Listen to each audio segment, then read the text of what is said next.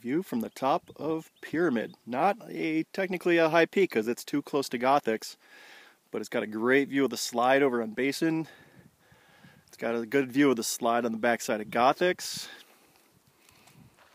And that's where we're going. That's Gothics over there. That's the high peak. That's the one that'll count for us. But just a great sunny day. A couple clouds over there.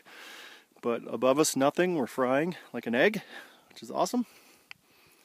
But pretty cool. This is the view down. Okay, not that we're going there, unless we're going to take a sled. But still awesome.